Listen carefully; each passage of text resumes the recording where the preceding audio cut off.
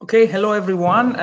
We are happy to get back to our e-seminar series this week with a great presentation from Professor Corinne Hoesli from McGill University and Dr. Natalie Fekete from Saint-Gobain Life Sciences.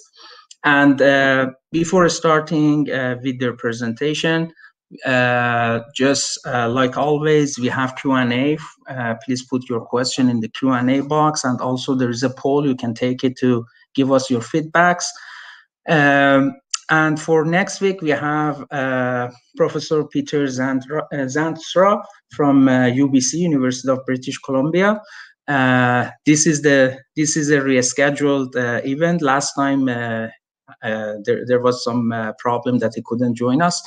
And please make sure to join us next week for his talk. For getting the updated information about the upcoming seminar, please follow us on Twitter, the Translational Biomedical Engineering. And lastly, I would like to thank our sponsor, Montreal Transplant Institute, for providing the opportunity and this platform to have this e-seminar series. And this e-seminar, basically, it's a 47th seminar.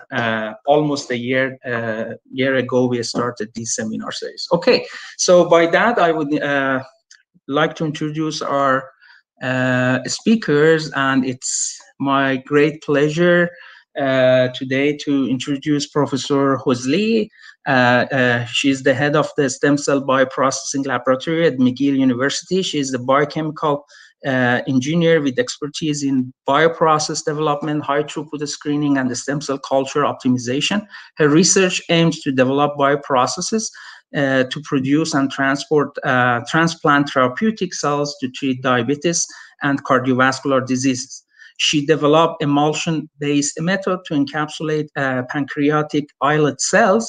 Her laboratory has also developed surface modification techniques to selectively capture flowing cells and promote their proliferation on the surfaces. These multifunctional surfaces show potential in improving the endothelialization of vascular biomaterials. Her emerging leadership in bioengineering was recognized through the 2014 Martin Sinacore Outstanding Young Investigator Award from Engineering Conference International and Biogen Idec, as well as the Étoiles effervescence Award from Montreal InVivo. Current project in diabetes cellular therapy include engineering vascularized islet microencapsulation devices using 3D printing and studying the effect of mechanical signals on pluripotent stem cell differentiation into insulin-producing cells. And also, it's my great pleasure to introduce Dr. Natalie Fekete, joined the Life Science R&D team at SGR North America in 2017 and is leading the Life Science Laboratory in Worcester, Massachusetts. She obtained her PhD at the University of Ulm, Germany, for her work on GMP-compliant mesenchymal stem cell expansion systems for cell therapy. She completed 2 postdoctoral fellowships in tissue engineering at the University of Twente in the Netherlands and chemical engineering at McGill University in Montreal, Canada, investigating cell surface interaction for cell manufacturing prior to joining Saint-Gobain company in US. By that, I would like to invite Professor Hoesli to start her presentation. Thank you so much. You hear me, right? Yes, we can. Okay, perfect. Thanks. So thanks for that great introduction. I think it will make our own slides a little bit faster. And we'll tell you a little bit about our 7-year story of our collaboration with Sinacore Life Sciences in the next 45 minutes.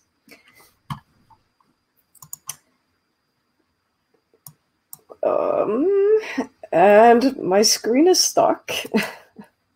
Oh, there we go.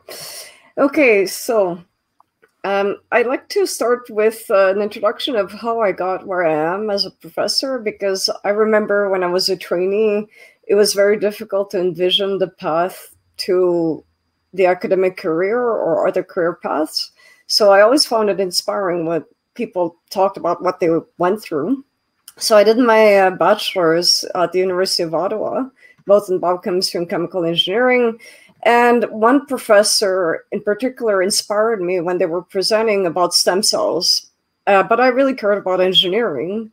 So then I looked across Canada, who works as an engineer for stem cell culture. And one of those laboratories was the lab of James Perret at UBC, where I then worked on diabetes. So this is where I got interested in cell encapsulation.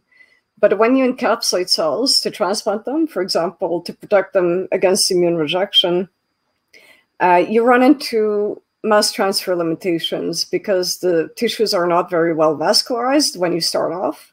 And so I did my postdoctoral fellowship at Investigator and in collaboration with Pfizer. And this was with two supervisors, Étoiles and Alain Garnier. And I worked on vascular biomaterials during my postdoc. And then at McGill, I kind of combine all of these interests. And so if they made it, you end up with my lab at McGill. And what we work on is a combination of these things where we study stem cell expansion and production, especially of pancreatic cells to treat diabetes, also vascular cells from the stem cell populations. And as you culture these cells, it's very important to consider cell surface interactions. So this is what we'll talk about today with this presentation with Sagamé. And once we've produced the cells, we try to encapsulate them and deliver them, including engineering vascularized tissues. All right, thank you, Corinne. Thank you again for the introduction and invitation. Very pleased to be here, and congratulations to your 1-year anniversary of giving these very exciting seminars. So my name is Natalie Fekete. I was born in Germany, received my PhD in officially organic chemistry, but I'm a biologist by training. And my focus is cell therapy and the manufacturing of cells for clinical application. During my PhD, and you can see my supervisor on the screen there, Professor Schretzmeier, and we were really focusing on understanding the impact of the culture systems and the vessels on the performance of the cells, namely the MSCs that we were working with. And we noticed that the cells would age when they would spend too much time on the plastic. And we didn't really understand what the plastic was at the time. We just understood that there was some interaction happening. So after my PhD, I joined the lab of Jan de Boer and Clemens van Blitterswijk to understand the effect of surface topography and surface materials better on the performance of the cells. And they introduced me to the concept of materiomics, which they wrote a book about, and greatly inspired me to think about the interplay of the really complex nature of cells, surfaces, and the microenvironment that they're in. So I then joined, during my second postdoc, Corinne's lab in Montreal. I was her first postdoc there, helped establish the lab and a lot of the essays to understand cell surface interactions, which we'll talk about today. After my 2-year stint at McGill, I think we all agreed there was more to be done, more exciting research, more data to be produced. And so Saint-Gobain decided to open their own lab that I'm currently managing, the Life Sciences Lab in Worcester, Massachusetts. And I'm looking forward to talk about that more. So this, you might wonder how we started up this collaboration. And in fact, it was through a wonderful mentor, Étoiles, that I had during my postdoc. So he knew I was starting up this new lab, and he had an ongoing collaboration with Saint-Gobain, more on the materials engineering side. And when they contacted him to do this new project that was much more biology oriented, he essentially referred the company to me, saying that, you know, this new prof just starting at McGill, she might be better suited for that project. And that was really extremely helpful when I was starting up my lab to have this initial industry collaboration. So I got actually contacted by Saint-Gobain, by Sarah Clark, even before my lab was opened or functional. And I was very lucky to recruit Natalie as my first postdoc, as instrumental in setting up my lab and the project. And apparently we did well enough to continue the project as a contract in 2017. So that was renewed. During the contract, with having a bit more experience as a prof, I realized we could really leverage the project and include more partners in the project. And this is where we started up a collaboration with Corinne Pharma and the cell therapy lab at the MUHC Research Institute with Pierre Lanneville to try to apply what we had found more on the fundamental side to a more clinical direction. And that led to this consortium that we're now leading together with Pierre Lanneville and Linda Pelletier at the MUHC, Corinne Pharma, including Chief Scientific Officer Michel Tremblay. And this is co-sponsored, supported by various research governmental organizations, as you can see on the slide. And if you want to learn more about this consortium, you can look at that link, or you can just Google Hoesli Saint-Gobain consortium press release, and you'll find that press release that discusses the consortium. Yeah, so Saint-Gobain is one of the world's leading industrial corporations. We're operating worldwide in over 70 countries, including Canada, and have a lot of employees worldwide working on the manufacturing, R&D, and distribution of our products. We're one of the world's top 100 innovators and also top employer. You can see the sales profit over there. And I think one of the main forces or main business units is the life sciences business unit. So if you want to go to the next slide. So within the markets that we're serving, our original product, if you Google Saint-Gobain, you'll find a lot of construction materials. The original product was actually the glass mirrors in Versailles. The company is 350 years old. It was founded by King Louis XIV to build the glass mirrors in Versailles. And I think 50% of the product is still the original. In addition to those building construction materials, we have a high performance solutions unit, of which the life sciences business is part of, which is led by Gene Angus, our CEO. And if you want to move to the next slide, here you'll see some of the assemblies and standalone components that we produce as part of the life sciences business. The life sciences business is encompassing many products, many single-use materials, and we're the experts in filling niches in everyday use, but also in critical care moments. Some of the brands you might be familiar with are C-Flex and Tygon, our tubing, but we also produce filters, a lot of connectors and parts to make custom assemblies. In the single-use systems space, we do a lot of bags, bioprocess solution bags, as well as the cell and gene therapy products.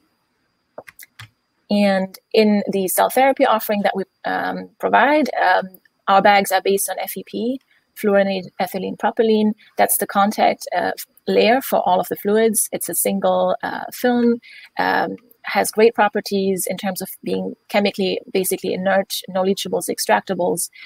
It's transparent, which makes it really a good material to use for cell therapy applications. The bags are branded ViewLife for the culture of our cells and CryoSure for the preservation. And we have several types of culture bags for adherent cell culture, suspension cell culture, and the new high permeability bag for highly proliferating cells. And our specialty is really in the ability to provide custom solutions. So we don't just make the bag, we are also able to custom manufacture and configure the ports, the tubing that is attached to the bags. We do use a proprietary laser welding process. So virtually any design that you come up with, we can produce and make into a bag. So this also means that our products are scalable. We can start at 1 ml minimal volume up to 1 liter or 5 liters. And again, we use an open architecture design philosophy and have a lot of very dedicated and excellent application engineers that can help you really look at your process and close that up. All right, so Natalie just mentioned closing up the process. So what does that mean? So most of you are familiar with these polystyrene flasks and open systems that we use a lot during R&D in cell culture engineering or in cell therapy production. And so traditional culture vessels, actually, I mean, traditionally, historically, things were made out of glass, but then eventually there was a switch towards polystyrene, and disposable culture vessels. And so broadly, the culture vessels that you buy today, they're made from polystyrene. And that polystyrene, if you don't modify it, it's hydrophobic. So you can basically, for suspension cells, for cells that grow without attachment, those ones you would use the untreated polystyrene version. But then if you have anchorage-dependent cells, you can then treat the polystyrene with various different surface modifications, which I'll get back to, and then you can grow anchorage-dependent cells on the polystyrene. And when you manipulate these flasks or petri dishes or 6-well plates or well plates, when you manipulate them, even though you're in the biosafety cabinet, as you manipulate, so you minimize the risks of contamination, still, every time you open it, there's a chance that something could enter into your process. So this is what is called functionally open. And on the other side, you could try to use a functionally closed system where basically the handling would be done without opening the system. So this could be done, for example, using a bag system and connectors or tubing that is directly connected or that you can weld together so that, let's say you take a sample from a patient, you can process it through tubing, put it into the bag, change the medium again through pumping and tubing and bag connectors. And then ultimately, the goal could be to have a needle-to-needle closed process where basically everything is done without opening to air at any given time, or to basically always have filters or materials that impede any kind of microorganism or contaminant entering your process. So one of those systems is these fluoropolymer bags made by Saint-Gobain, and just like the polystyrene, they're also hydrophobic and they're very inert. So think about, Teflon, essentially. But you can still functionalize it. You can still treat it to make it compatible with anchorage-dependent cells. So this is a quite interesting technology. But as you can imagine, when you switch from one type of culture to the other, when you're trying to switch from an open process to a closed process, especially when you transition more towards the clinic, this is highly desirable from the Health Canada or FDA standpoint, because you reduce the risks of contamination and you increase the reproducibility of your manufacturing because things can be more automated. As you do that, there's other changes that you're introducing, right, in your process, because the bags and the flasks, they're not the same. They're not the same material. They don't have the same properties in terms of the mechanical, the stiffness of your substrate. They don't have the same water permeability, gas permeability. So these are things to consider when you do that transition. And this paper that was written by Natalie is extremely good at reviewing some of the things you might consider when you do that transition, especially in the context of monocyte-derived dendritic cell production, which we'll present towards the end of the talk. So this is where this project started. Basically, we wanted to understand cell surface interactions and how they change between the polystyrene surfaces in these open culture vessels and what happens on the FEP surfaces with or without surface treatments. So what you see on this little schematic is basically you've got the substrate, and then you can apply a treatment that may introduce functional groups. Like, for example, in this little cartoon, you've got oxygen moieties, might also have nitrogen kind of moieties. So you could have carboxylic acid groups, amine groups, and other groups, depending on the treatment that you're adding.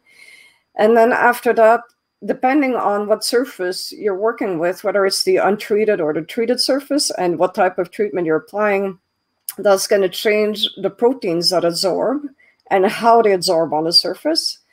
And then in turn, that will change cell surface interactions, right? So the way we see this project is really 4 steps. So the first step is studying the surface treatments that are applied. And this is in collaboration with Pierre-Luc Gérard-Loriot in the plasma processing lab at McGill University. Second step, we're looking at protein absorption. And this was in collaboration with Natalie Fekete at McGill as well. And then we look at cell surface interaction, cell adhesion, but also cell fate decisions based on what happens in those initial steps and subsequently. So I'm going to focus more on steps 2 to 4, but we're also modifying different surfaces, FEP surfaces, in step number 1. Okay, so let's do a quick overview of step number 1. And I thought this would be interesting to this audience because when you select the culture material that you're going to use, you're changing the surface properties. And many people that work more on the cell biology side may not be that aware of the differences between different plastic surfaces. You know, one plastic is not the same as the other plastic.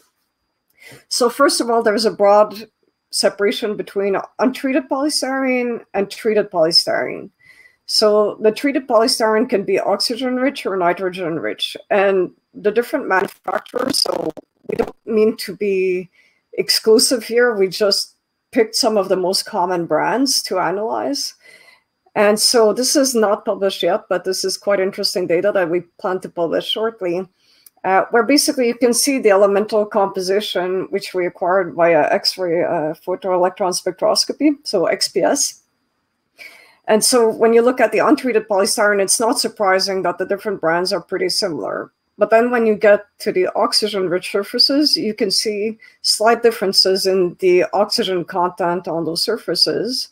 Then when you get to the nitrogen-rich surfaces, which are generally sold as for more fastidious, difficult to culture primary cells. So for example, the Sarsted Cell Plus surfaces or the Corning Primaria surfaces, those surfaces actually have both nitrogen content and also oxygen content, but it will change the surface charge on your plastic. And then finally, there are certain surfaces that are they are sold as carboxyl-rich or amine-rich or cell-bind. And what we found on those surfaces, at least in our hands, is that they had very different compositions, and those are generally generated more by a kind of a polymer deposition on the surface in our interpretation. So again, this is the data we acquired. We're not, advertising that this is what you're going to get when you buy a certain brand, but you should be conscious that depending on the brand and the cell surface you're buying, you're getting different surface composition. And that also changes the water contact angle on your surface. And generally, it's thought that lower contact angles, so basically when the water can spread more, your surface is more hydrophilic, that can be better for more fastidious cells that need anchorage to survive on the surface. Then these properties also change the protein absorption, right? So depending on the surface charge and the wettability, you're going to change how the proteins absorb on the surface. So one way to study that is to use this technique called quartz crystal microbalance with dissipation monitoring, QCMD. So we've published a paper comparing fluoropolymer AF1600 with polystyrene, and this is untreated. So these are, this would be for the suspension culture cells. And we looked at the dynamics of protein absorption. So how fast protein absorb and which protein absorb and how to absorb on the surface. So again, if you want to read more, you can look at this paper down here. But one thing that was very interesting is that you can see that within 6 minutes, you've got the proteins more or less reaching a, not quite yet, but you've got most of the protein absorption happening within 6 minutes. So this is something to keep in mind. When you seed your cells, 6 minutes later, that protein layer is more or less established. It will remodel over time, but anyways, and you can see the change in topography. This is by AFM. And what was quite interesting with the QCMD, we could look at the mechanical properties of the adsorbed protein layer. And based on those adsorption profiles, what we could see is that most likely albumin, which is in high concentration in many culture media, especially the serum-free media, but also in the serum-containing media. But in the medium we used, we saw the formation of a double layer of albumin. So probably albumin, most of the first layer and also the second layer on the surface is mostly composed of albumin. And there appears to be a second layer of albumin absorbing on top of that first layer. So that was quite interesting. And that protein layer impacts cell adhesion. So depending on whether you have different surface treatments, different charge, you're going to get very different adhesion profiles. And this is just to show you the huge difference in morphology that you can get on these different surfaces. So for example, on untreated polystyrene and on untreated fluoropolymer,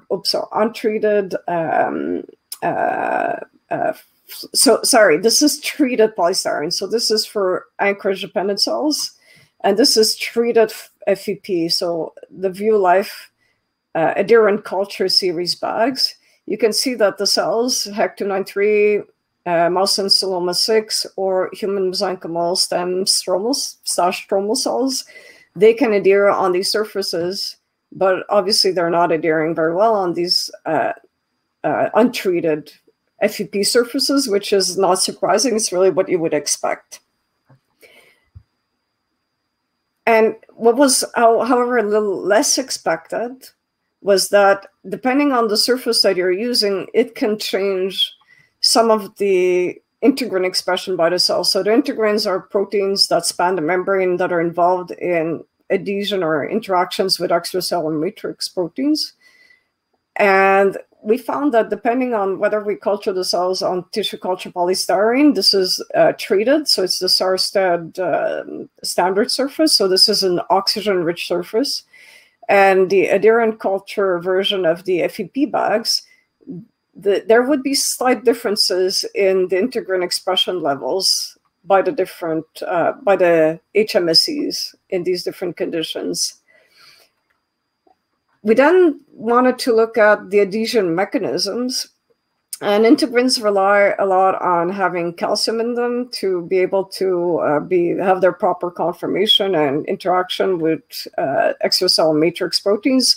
So one way to look at whether integrins are involved in the adhesion processes is to use EDTA to chelate divalent cations like magnesium and calcium.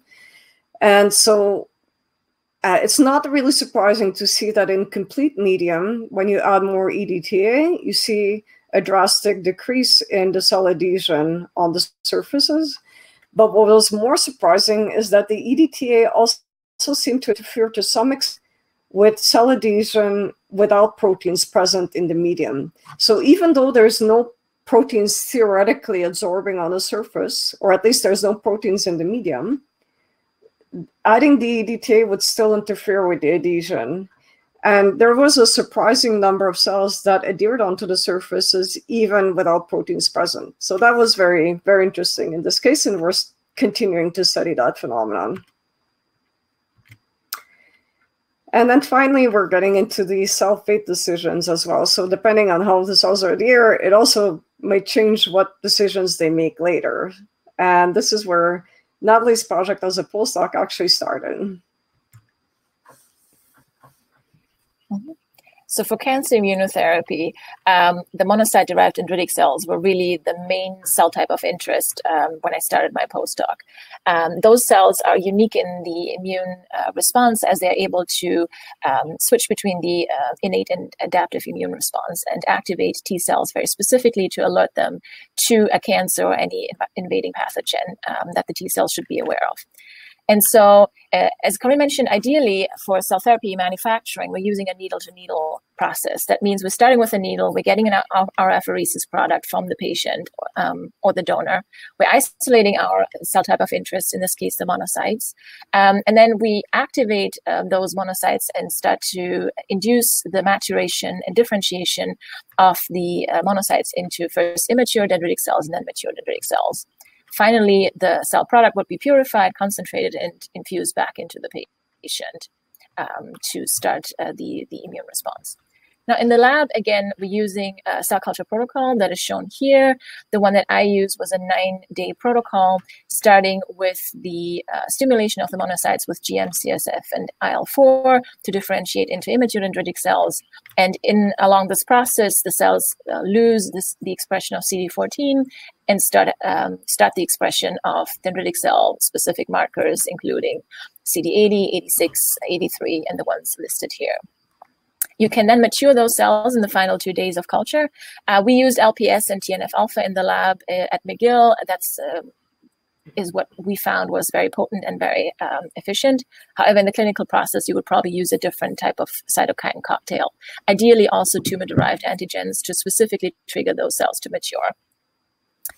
And then we cultured those cells in either the 6-well plates or the bags that you can see in the photo. And Corinne, if you want to advance to the next slide.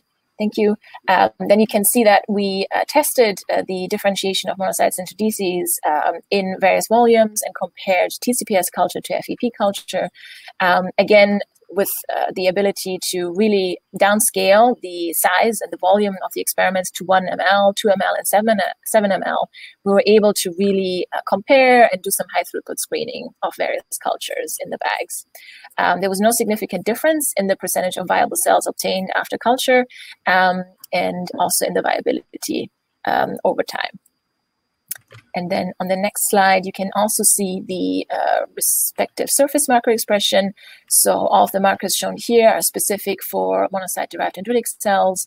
CD14 expression overall decreases over time, while the CD40, CD80, and 83 and 86 are either upregulated or maintained at high levels.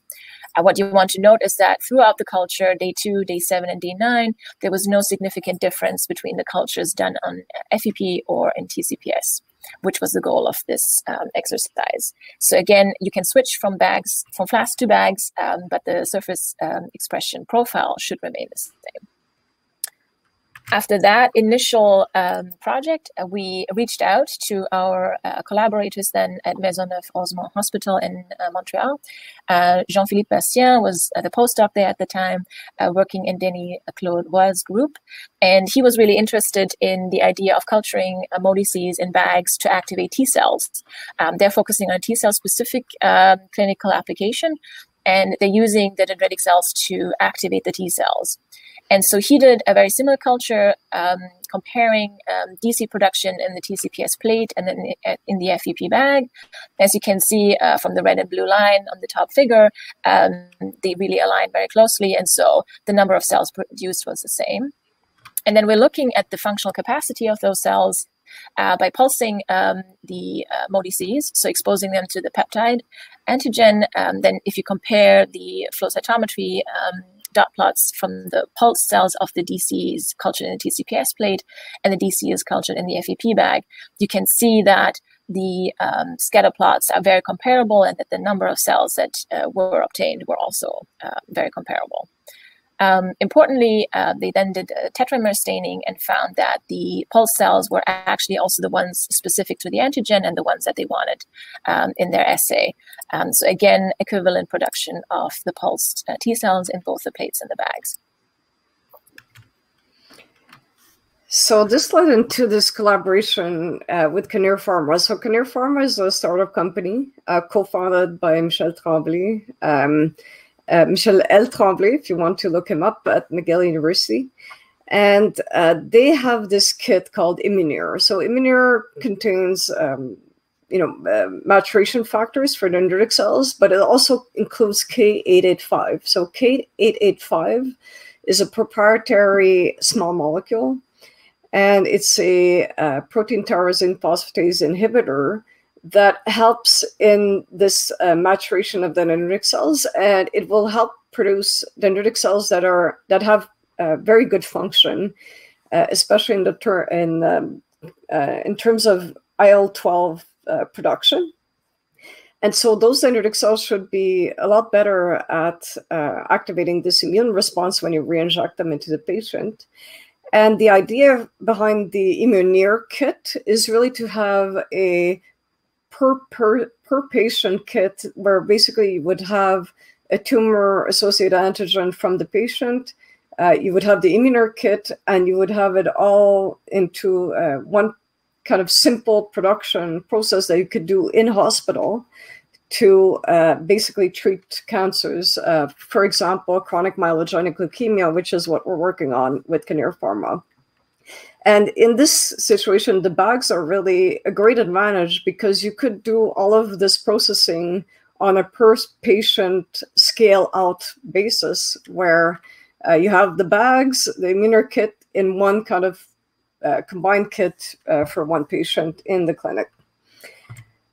And so that's what led to this collaboration that we're working on now, where we're looking at the different bags, also in continued collaboration with Pierre-Luc Gérard-Loriot in the plasma processing lab, where we're looking at how we can combine the bags with the immuner kit with and without different surface treatments for cancer immunotherapy. We thought we'd spend some time to talk about how our collaboration works, because it's really been a wonderful experience since I started my lab working with Saint-Gobain Life Sciences. It's a very open and collegial collaboration where ideas flow both ways. And so this has been a really an amazing industry collaboration. And we wanted to highlight some of the things that we're doing that we think makes it work so well. And the first thing really is communication. So we have biweekly progress updates, again, where my trainees will present their work and they'll present their ideas, but we'll also get ideas from the Saint-Gobain team. So this is really fantastic. That also leads to co-authorship on papers. And when there's problems that arise, which happens as in any relationship, or if you're in a couple, you know that the number one key thing to making it work is communication. So that's extremely important in this relationship. We obviously started off each contract and each project with a comprehensive agreement on intellectual property, but also what is expected for trainee, let's say, publications. So trainees can publish, but there are certain time spans during which the company will examine things for IP. And so this is very important to start off with a very clear understanding, not just on my side and Saint-Gobain's side, but also for the trainees. They need to also understand what the terms are of those agreements. And as Corinne mentioned, authorship and publications is one of those things that we expect as output and that we like to see. The collaboration so far has been very fruitful, very productive. We've, as you've shown on the slides, had multiple publications. There's posters, abstract for conferences. So there's a lot to show of the fundamental learnings that we have so far. Assays have been established. We are generating protocols and data and like to showcase that as well. For us as a company, I think it's a lot of learning on what options there are for surface modifications and understanding the complex interplay of the protein adsorption and cell adhesion better on a fundamental as well as on an applied scale. Obviously, trusting each other and being very open-minded and upfront about any concerns that we have, and being able to really troubleshoot any issues together is fundamental and key to success. And the trainees, as Corinne mentioned, do profit from the industrial collaboration by seeing how products are run, how products are being formed in an industrial environment with a view towards business impact and commercial use. So plus we again profit from having those young bright minds and understanding their input and taking that in, and their enthusiasm and their motivation to be part of cell therapy and be part of new product development as well. So I think it's been really beneficial for both sides. And if you have any questions about this, of course, feel free to post them in the chat below. Yes, and I think part of the mutual trust as well is that you might be surprised, but my trainees show a lot of negative results. And when they struggle, they share it with the company. And it's actually beneficial to this collaboration and the trust that we have to show those things, because those are efforts that don't need to be repeated again later. So this is something to keep in mind if you're working with an industry partner. This can be negative results. I know in the academic field, it can be difficult to publish them, but in this collaboration, it's been really useful to share those.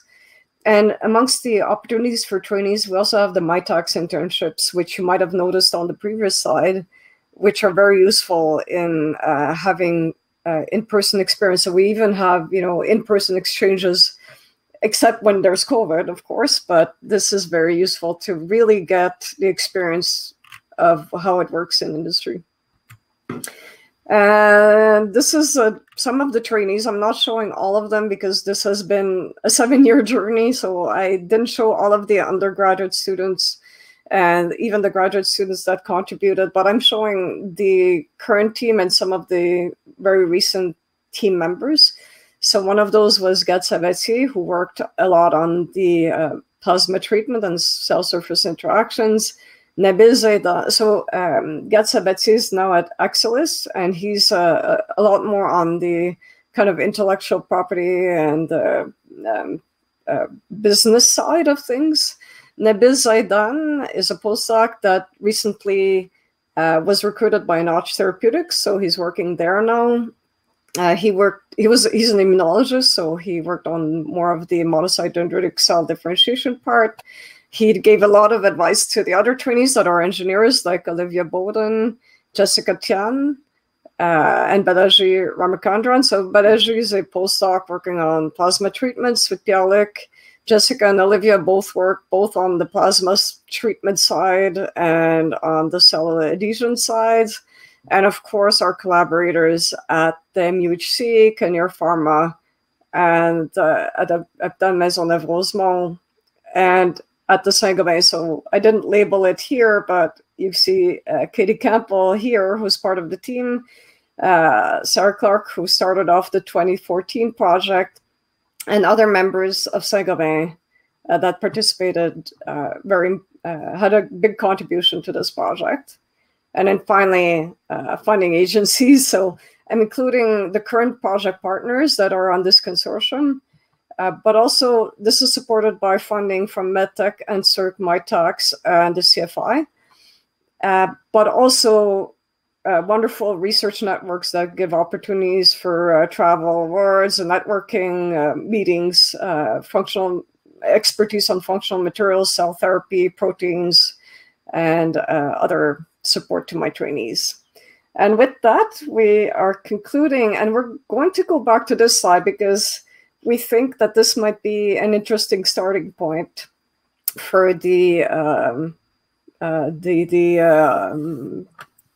let's say a conversation that we're going to have now at the end of the presentation. Well, thank you very much, Corinne and Natalie, for your very interesting and very inspiring presentation. It seems that you folks have been working together for a long time, and then that clearly demonstrates the trust that you established between each other. So that's very, very inspiring. So I encourage the participants to ask their questions in the Ask a Question box. So while you folks are, taking a breath and then getting ready for the questions, I'd like to announce that our next speaker is Professor Peter Zandstra from University of British Columbia next week. Make sure that you follow us on Twitter to get the most up-to-date information about these seminar series. So what I'd like to do is I'd like to start with the questions from the audience. Of course, Mike Kalos is the first one who asked the question, and I kind of expected this question from you, Mike. So would be interested in the same analysis for microcarriers and their surfaces. Will your technique work for particles? So either of you can answer the question. I think in terms of the plasma treatments, it can be a little bit tricky. The ones that we're developing to apply them uniformly on 3D surfaces, but I know Professor Gerald has published at least one paper on that. But I think it might be more. It could be also chemical methods that you're going to apply, but it's not excluded to use plasma treatments to generate functionalized microcarriers. Maybe to add to that, so Corning is famous, of course, for their cell culture surface treatments, as there are many others in the space. And they do, on purpose, apply the same treatments, whether it's the cell bind or Synthemax surface treatment that you know and are familiar with from your T flask cultures to their microcarriers. So ideally, those would match. Of course, microcarriers are slightly different in their behavior and in the culture overall. Again, the cells are mechanically responsive. They will feel the surface and there might be slight differences, but the goal is to keep things homogeneous and to be able to translate from flasks to microcarriers, ideally in bags for commercial cell production. Cool. Great, thank you. So the next question is from Honer. I hope I pronounced your name correctly. So thanks for the great talk. Do you also study how the surface topography besides composition change surface cell interactions? So we look at the topography. For now, we haven't modified it on purpose to tailor it, but it's something we have discussed at length and ended up not investigating yet, but it's definitely a parameter that we're quite aware of. So what we do currently is just look at the topography before and after different treatments, and then, include, let's say, roughness as a parameter in our considerations, but it's not something that we've purposely modified to then look at the effect in the context of the bag cultures. Yeah. Topography, I think, is a fascinating subject because it influences so much. Topography on its own can lead to cell adhesion or prevent it entirely. I think the lotus leaf is a famous example for what topography can do in nature. And in terms of cell culture surface, topography definitely plays a role. Again, adherent cells, especially cells like MSCs, like to be more in a 3D type of culture environment. I think we've learned that over the years. And topography, whether it's formation of pillars on the surface or just giving the cells a 3D structure to adhere to and to function as it physiologically would, is a great advantage. As we learned, proteins quickly absorb to the surface and basically cover the surface within minutes of adding the cell culture media to the surface. So if you're on a nanotopography scale, probably a lot of that nanotopography would be immediately covered by albumin and other factors that are present in the media. So you really have to look at microtopography on that level and then ensure that it is interesting enough use to the cells. And it's very complex, so we haven't gotten there yet, but it's definitely something to keep in mind. Thank you very much. So I have a follow-up question on that topic. Corinne, you mentioned that you measure the surface topography of treated material substrates. So have you noticed any significant change between the different, batch to batch treated, surfaces? I don't know if I can quantitatively answer that question. I would almost have to refer you to my postdoc that's done those measurements. Okay. But I don't think the topography changes drastically from batch to batch. What I think, and as Natalie pointed out, when you add that protein layer, you saw that AFM image with and without the culture medium. It completely hides the nanotopography. So as far as I understand, even the small variations that might be introduced during the plasma treatments, they are then covered by this albumin or other protein layer. So I assume it wasn't very important that it didn't catch your eye. So I think otherwise you would have seen some differences, right? So well, it's surprisingly reproducible. I think the cell seeding, the cell donor, that variability is way higher than the variability we get on our surfaces in terms of the outcome. Yeah. Okay. So, whatever changes that we see is probably, filtered out. And then you don't see it. So that's great. Well, what I can tell is we do see variability sometimes when we get things from certain manufacturers. Like, I don't know if you notice the error bars, depending on which functionalization, but the error bars on the XPS data I showed you Some of them are higher, and as I recall, some of them are higher on the polymerization surfaces, and I think that's just intrinsic stability of the polymerized layer. It can be very difficult to have a stable layer before and after sterilization. And on follow-up on that, there is also aging. You don't know when you get these plastics, how long they were in the storage room, or so there is aging on that. Yeah, and well, maybe Natalie, you want to talk about that? We've studied aging quite extensively. Okay. Yeah, I think it's good. I mean, I'm interested to know, because part of my project in PhD was plasma polymerization and investigating aging. So we had agings all the time. So if Natalie can elaborate a little bit more. Thank you. I think so. Every manufacturer will have their own specific process and their own way of producing those surfaces, both for extrusion of the main material as well as the surface treatment. And depending on the manufacturer and their process, that may end up in a more homogeneous surface versus others. I've definitely seen differences between different suppliers.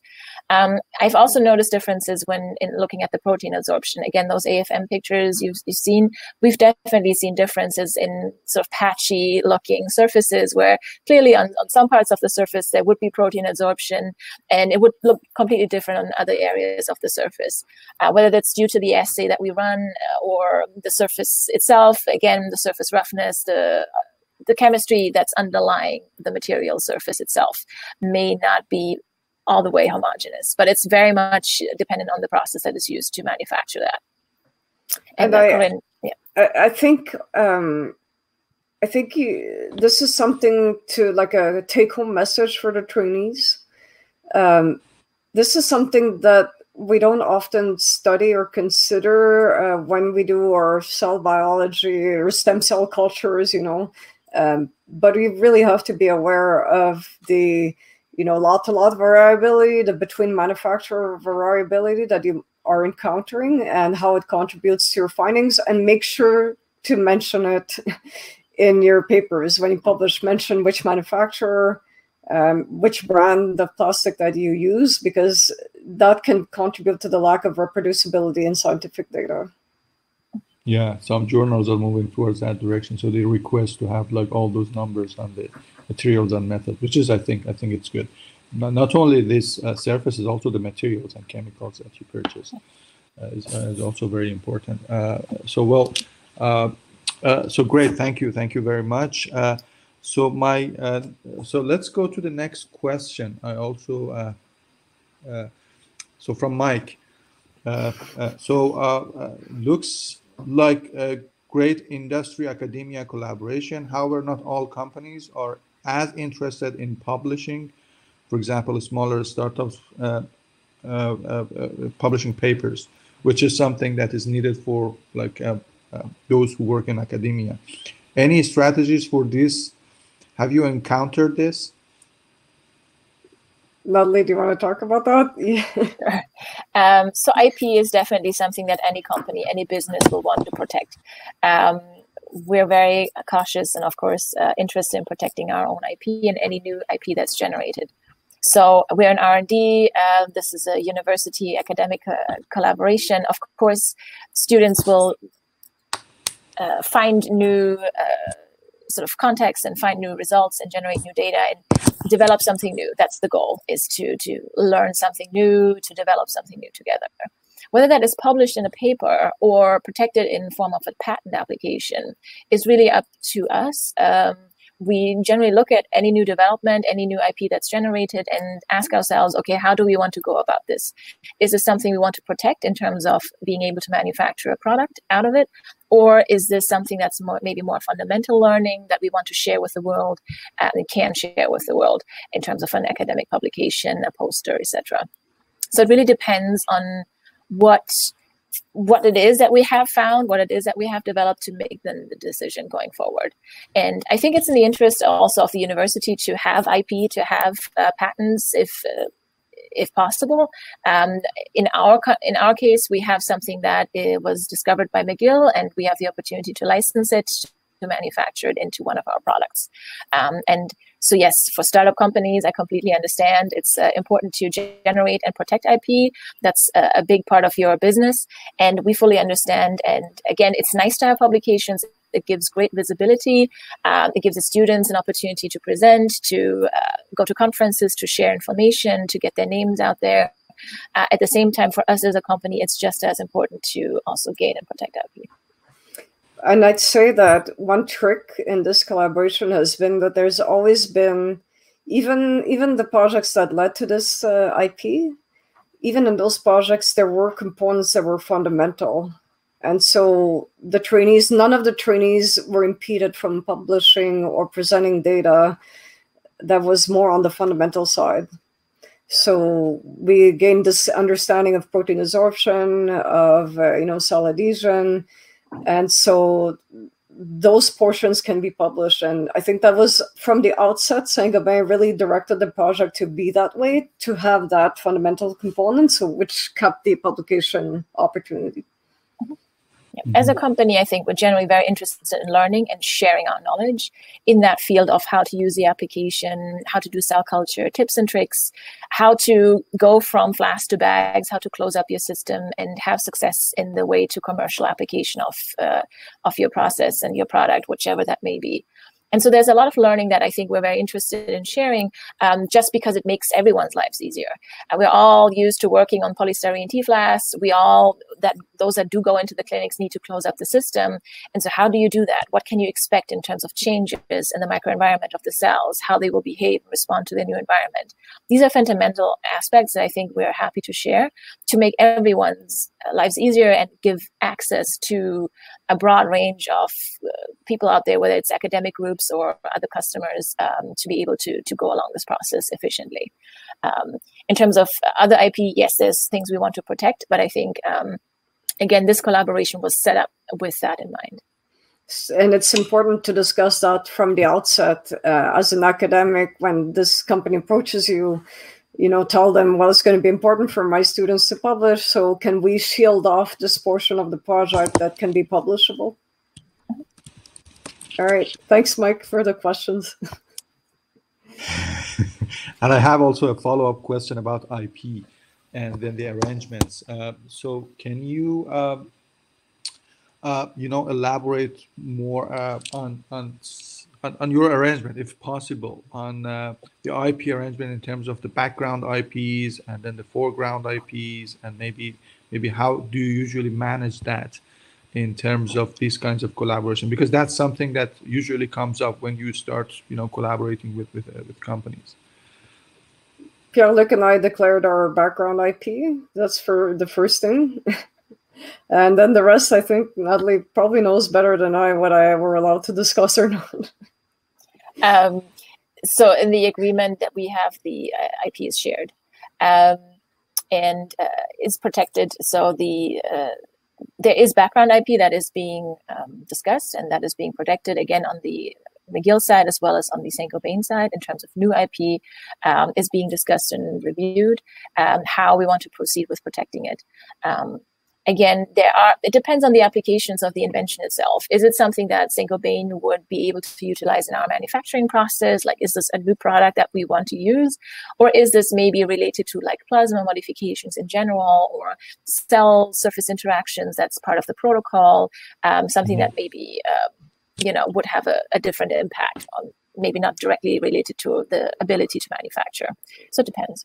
And Canier Pharma also had, there was a separation between the IP that would go to Canier Pharma and Saint-Gobain, but that was important because the companies have very, complementary portfolios. They don't have much overlap. So but anyway, we had to discuss what would belong to each company in which context.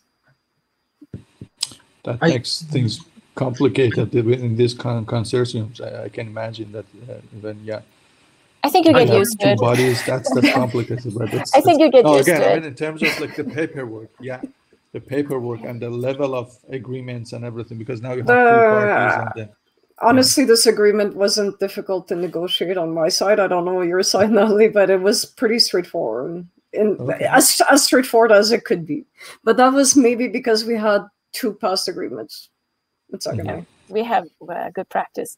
And I think, again, having an upfront discussion is useful, who does what. And then in our case, it honestly is fairly straightforward. We're looking at the progress and the invention, if there is an invention, and have a discussion on who does what, how do we want to proceed with it. And then the paperwork is the paperwork that is being processed, of course. And again, one of the advantages of working with a large corporation like Saint-Gobain or like McGill University as well, a large institute, is that we have dedicated teams and people that do this on a daily basis. So it's not up to us personally to having to do this ourselves. It's really just passing it on and having it processed, routed through the teams, who are, of course, the experts. And I think it's very helpful to have their guidance as well on how do we look at this, what are the opportunities or the options for us here, and get their guidance as well. So, yeah. Uma, do you have a question? No?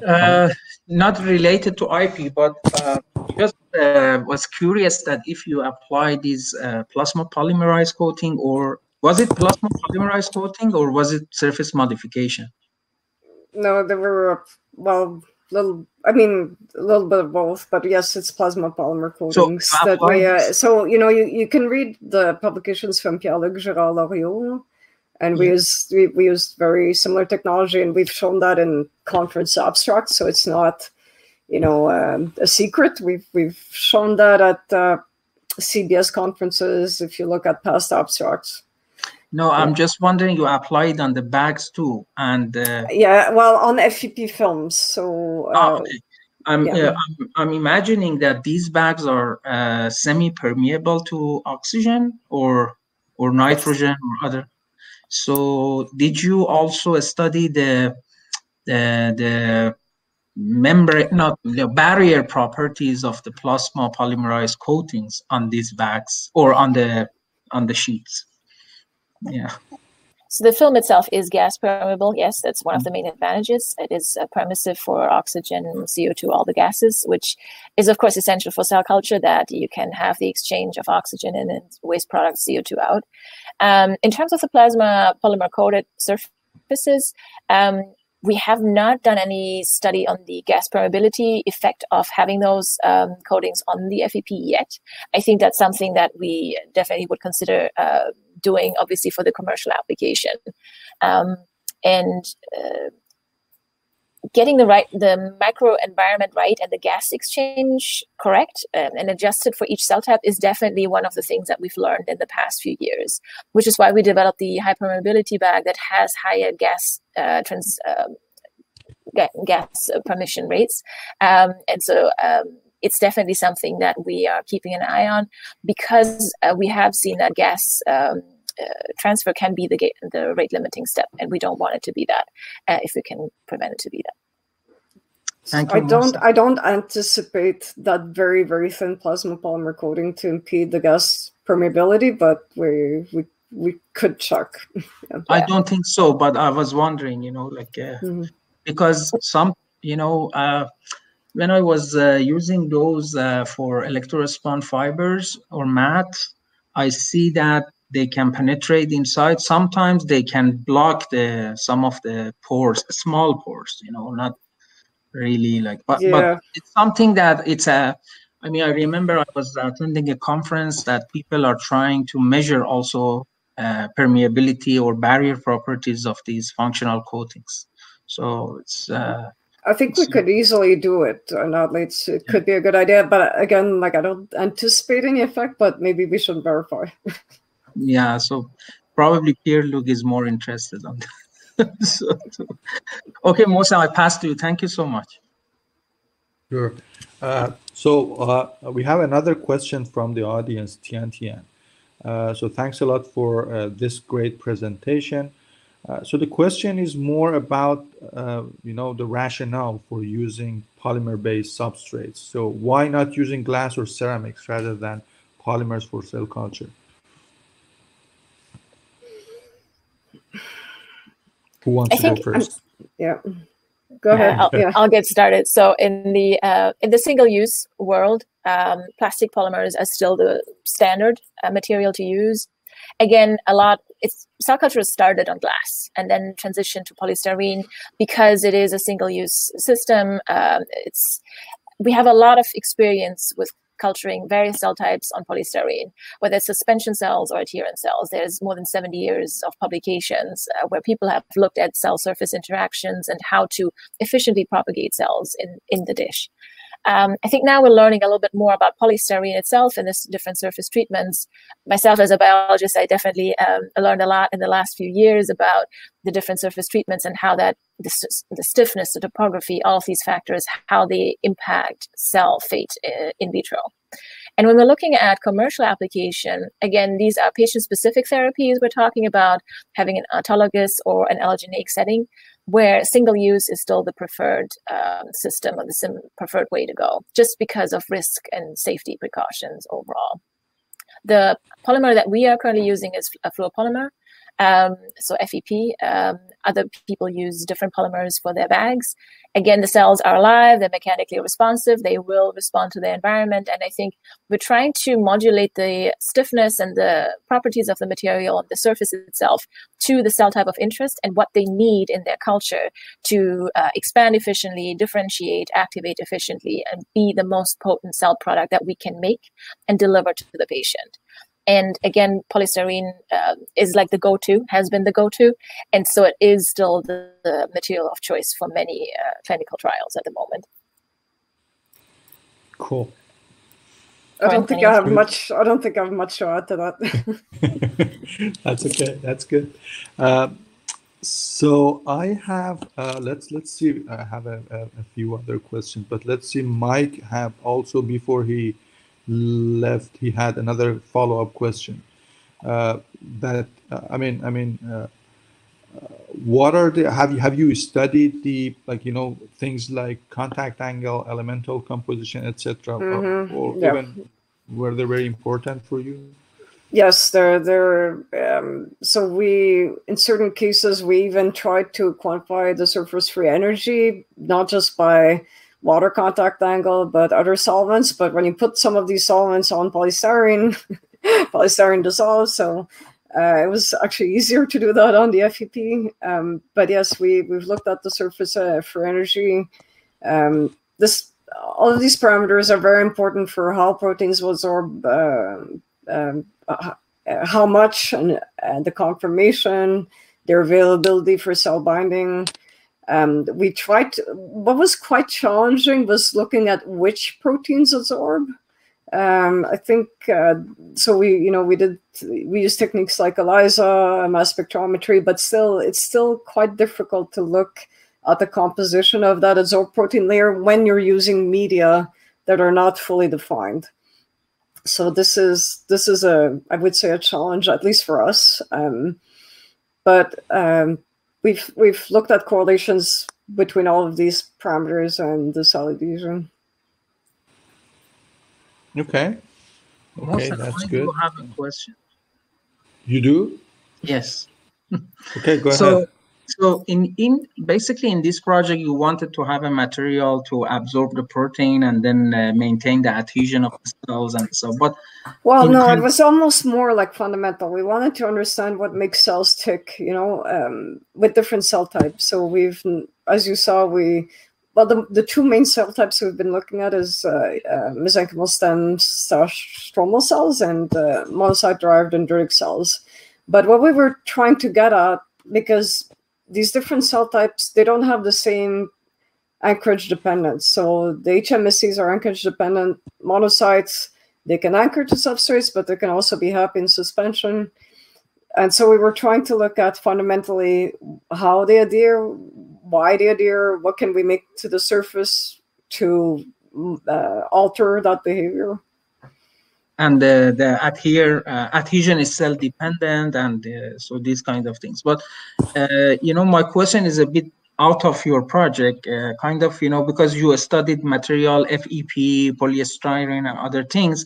In field of organ on a chip, most of the people use PDMS, and they have this problem of smart molecule adsorption and drug adsorption. Have you, in your research, have you come with the idea of a material that can be used instead of PDMS, for example, in organ on a chip? Or do you know of any material? I don't think we've stumbled upon that. We were, when we were thinking about the topography projects, we were considering PDMS, but at the same time, this project is about industrial applications. So I don't know, Natalie, do you want to comment? I think we were, so FEP is often compared to Teflon. It's a non-stick surface. So initially we were naive, and the initial outlook actually was that no proteins would absorb to FEP and no cells would ever adhere to FEP because it's so inert, it's so hydrophobic, super hydrophobic, in fact.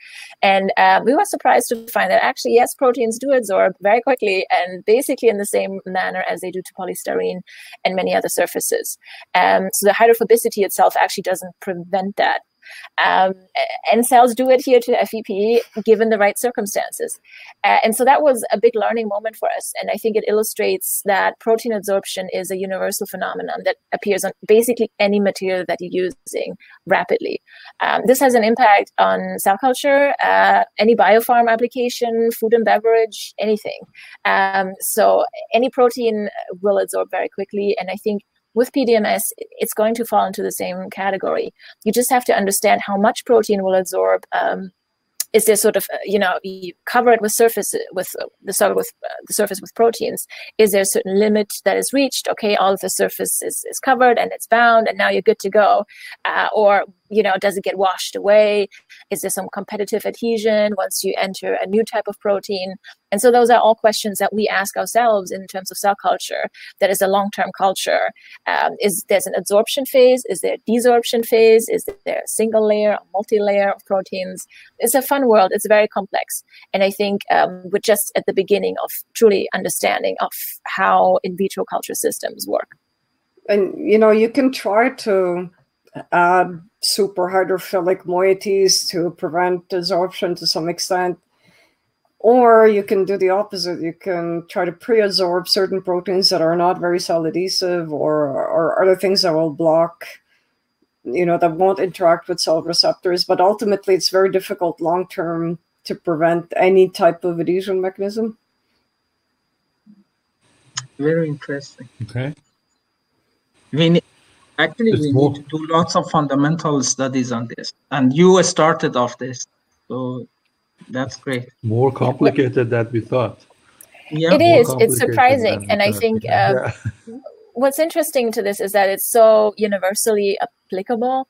We all do cell culture. We all use polystyrene, and we generally don't give much thought to that aspect of it, but it affects all of us, in whether it's just a fundamental R&D, any type of cell culture that you do in the lab, any assay that you use. A lot of them will have proteins in them. Those proteins might get stuck to your pipette tips. They might end up in the dish. You might lose them on the way of doing your testing in any capillary or any tubing.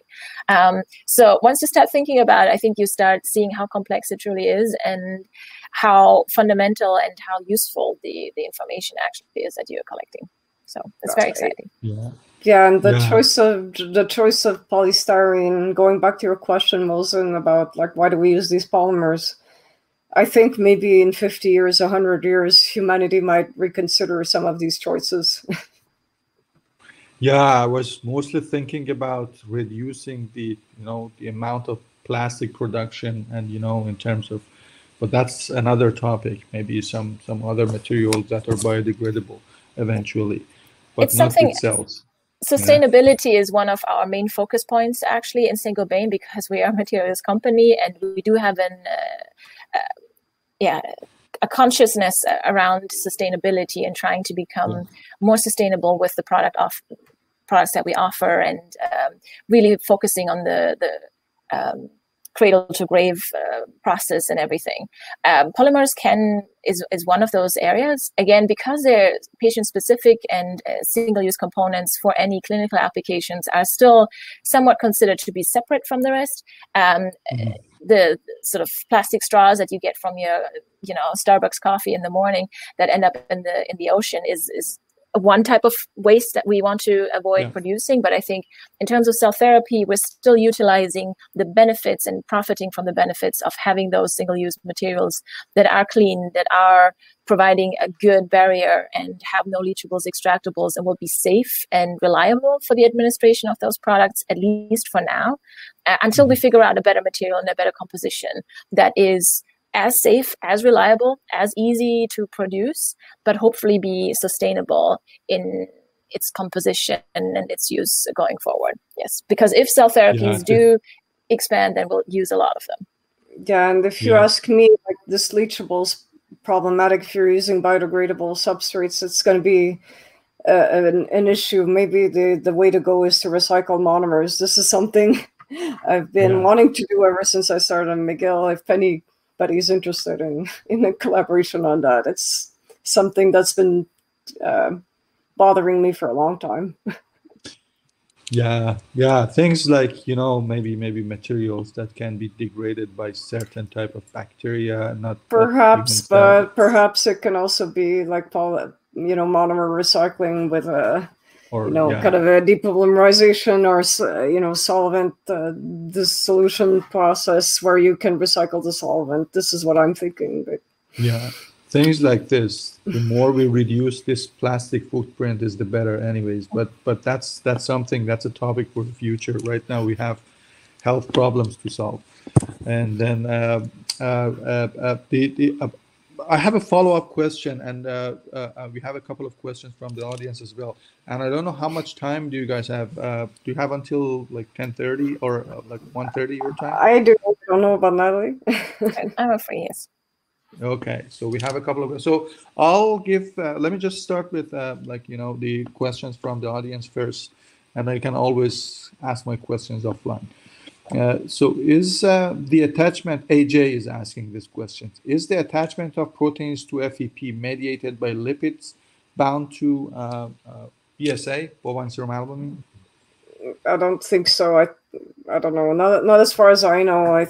We haven't looked at BSA with and without lipids, but in my view, it's more like the hydrophobic portions of amino acids are probably interacting with the FEP. Natalie, what's your... Yeah, we haven't really studied that with a closer look in detail, but I agree with Corinne that the albumin itself and the hydrophobic interactions are probably driving protein absorption overall. Lipids are interesting because they're essential for cell culture, but we don't really understand their role in facilitating any type of cell adhesion to surfaces or being generally beneficial for cell expansion or cell health in the dish. We know that they're needed. We're adding them on purpose, but I don't think there's generally understood why or how exactly those things act. The other thing to consider, you talk about hydrophobic interactions, but you have to consider the hydrophobic effect. Basically, the protein's hiding this very hydrophobic material from the water, like freeing up the water so that it can move around more, have higher free energy. So this is a, Gibbs free energy problem as well, not just a interaction problem. Wonderful. So Argus Son has a question, which I also had. That was my question too. What about RGD or polylysine or matrigel coating on tissue cultures? So can you comment on these kinds of coating or applications? Natalie, you want to take that? Sure. So I'll talk about So for cell therapy applications and the clinical application, I think the attention of the regulatory agencies is to have the system be as defined as possible, as clean and as risk-free as possible. So a lot of cell types do require certain coatings for adhering and for culturing efficiently. We're aware of that. I think there's a question mark as to the source of the material that you're using. Is it an animal-derived product? Is it recombinantly manufactured? And how complex or easy is the composition? Matrigel is famous for, working really efficiently, but it's also like a very complex mixture of various things that is hard to control in the clinical and regulatory context. So when you're keeping a quality eye on the production process, again, simplicity is key. Being able to trace amounts, even tiny amounts of any residual coating elements in your final product can be a problem on the way to the clinic. So in terms of coatings, yes, I think a pre-coated, sort of safe, robust, off-the-shelf product is one of the things that we're definitely looking at, because it would make everyone's lives a lot easier in terms of ease of use. It needs to, of course, still perform, but having pre-coated surfaces can be tricky in terms of making sure it's universally working for all of cell types and that it is compliant with the FDA and other agencies and their expectations of use. So it's a tricky subject. And, you know, Matrigel, let's say even with pluripotent stem cells, you can replace that with recombinant retronectin, for example, and that's the way people that are going to the clinic are going, largely. I want to pitch a paper by my PhD student, my former PhD student, Mohammed El-Khodiri. He worked on conjugating RGD onto aminated polystyrene, and he was able to show that compared to Matrigel, he was actually getting better outcomes in terms of endothelial colony-forming cell expansion, both the initial colonies and then the subsequent expansion compared to Matrigel, compared to collagen. So in certain cases, it can be even better.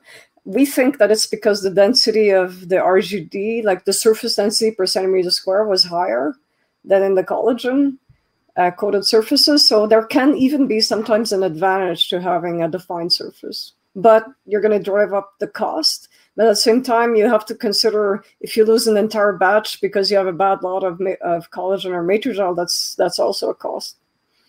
Yeah, maybe to expand on that. So proteins are generally not easy to work with, and like they work as a coating, but in terms of a commercial manufacturing process, I think chemical treatment is a lot easier to make and to maintain, also in terms of shelf life and storage conditions compared to any protein coating.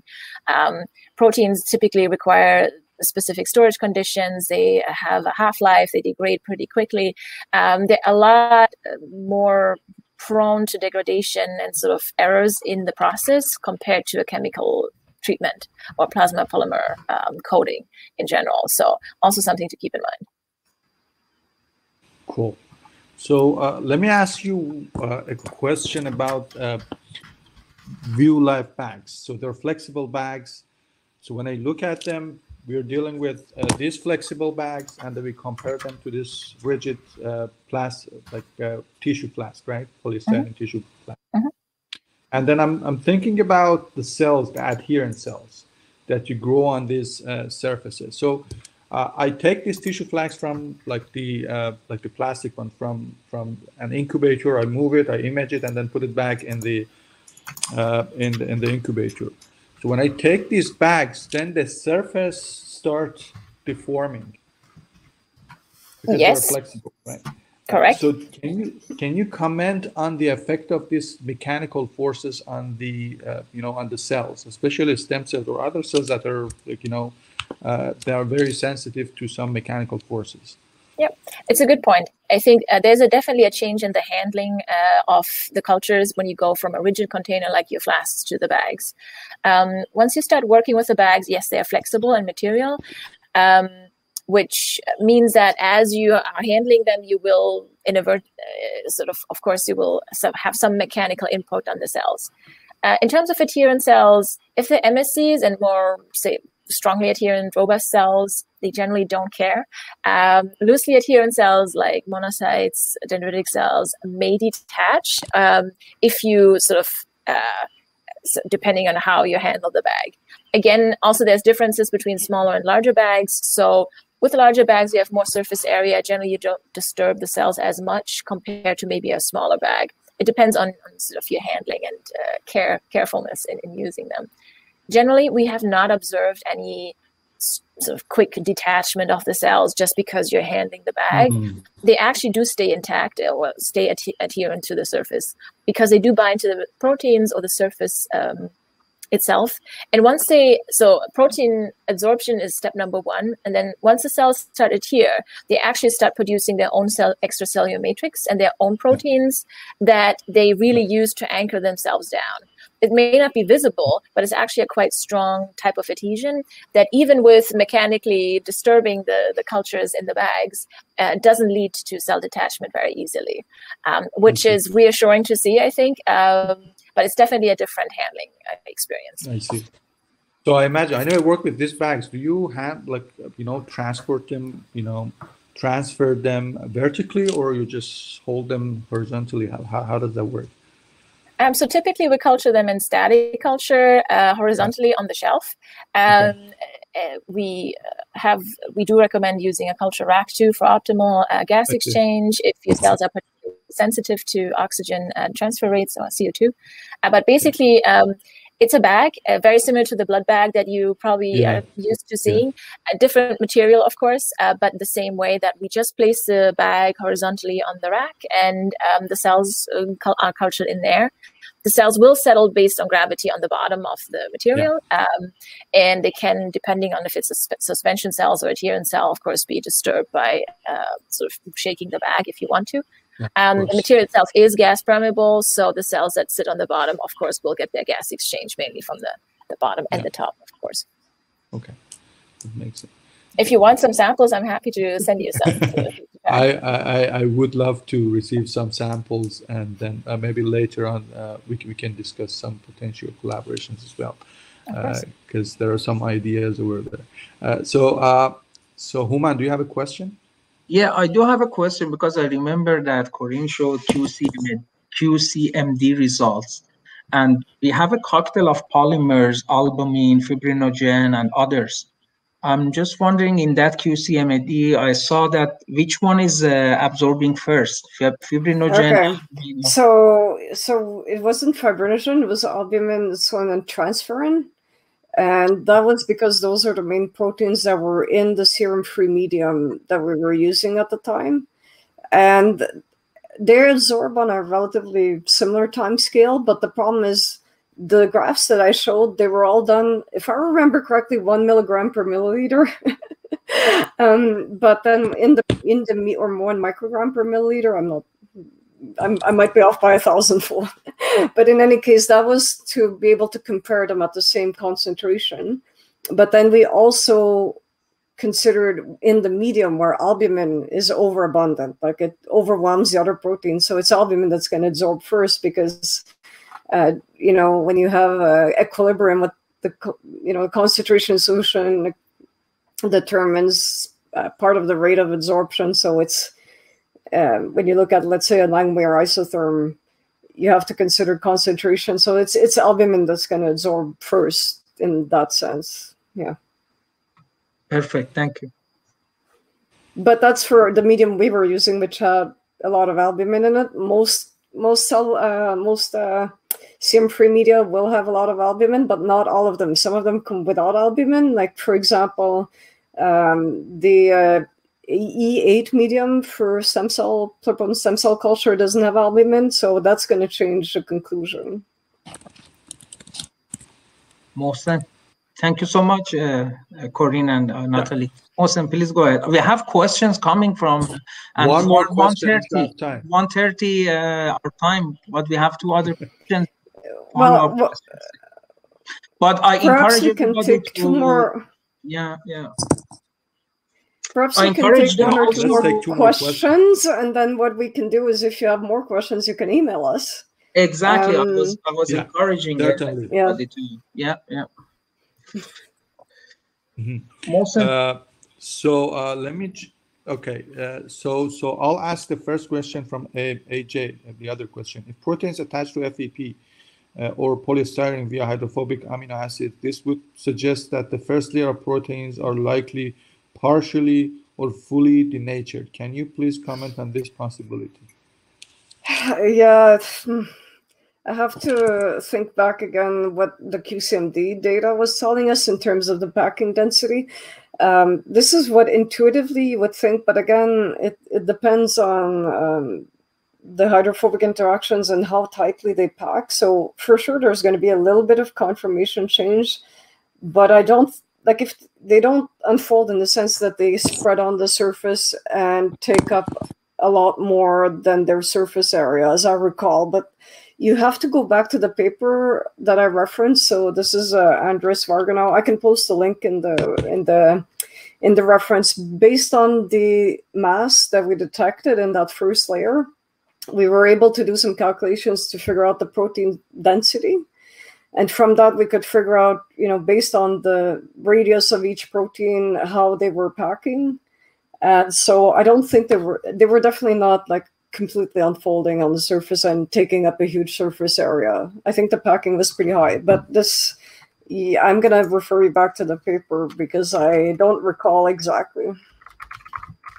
To follow up on that is, I think it's intuitive to think that probably some proteins will have a denatured conformation, and we thought that as well. However, we also did some antibody binding studies, and those only bind to the conformation, like the intact conformation, and they were able to bind to the albumin on the surface. So those studies showed us that actually we believe that the albumin is in its original conformation, at least that the active binding sites are available to be bound to by the antibody. So I don't think we have a definitive answer on what the surface, that protein ad layer looks like, but from what we've seen, it seems to be in its original conformation state. The other thing to remember is if you have that double layer forming, the proteins on top, those are definitely going to be in their they're a lot more likely to be in their native conformation.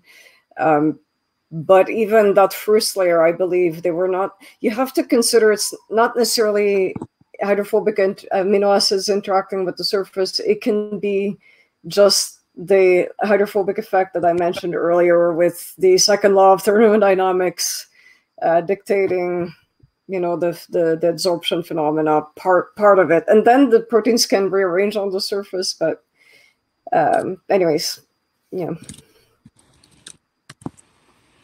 It's very complex. It is. Yeah, it's more complex than you'd think. Like intuitively, you'd think like, oh, the hydrophobic core unfolds, and then but that's not necessarily what's happening. Also, why we have been ongoing for 7 years now in this collaboration. So, and it's continuing, And it's continuing. I'll ask the last question from the audience, and I ask my question maybe later via email. So it's a follow up on my question about the flexibility of the substrate and whether this flexibility affect the the behavior or the function of the cells or the phenotype of the cells if they are exposed to these kinds of mechanical forces, or even if you have studied those or not. So a good point. Yes, obviously the cells are mechanically responsive. I think MSCs are famous for being very responsive to their microenvironment. Whether they are on a bone, very stiff-like substrate, they will differentiate towards becoming bone. If they're on a cartilage, softer substrate, they will differentiate towards that. So the cells are instructed by the stiffness and the type of material, all of the factors that we discussed, topography, surface roughness included. We have not done any comprehensive study on what FEP would induce the cells to do, mainly because our main focus is on expanding MSCs, multipotent MSCs, and we've actually switched from the adherent cell culture on our bags to a microcarrier-based cell culture system, in which the MSCs would be cultured on polystyrene microcarriers, again, the same ones we mentioned, and for expansion purposes, less for differentiation purposes. We are very curious to see what the FEP itself would do to induce in terms of MSC differentiation, because I think it would be attractive to be able to produce some pre-differentiated cells that are already in the chondrogenic lineage for a clinical regenerative medicine type application.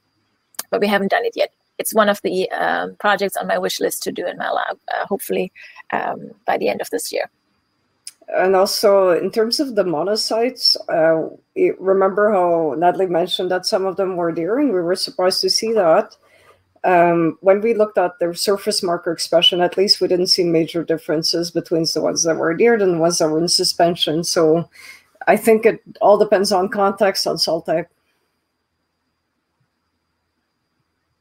Yeah. Okay.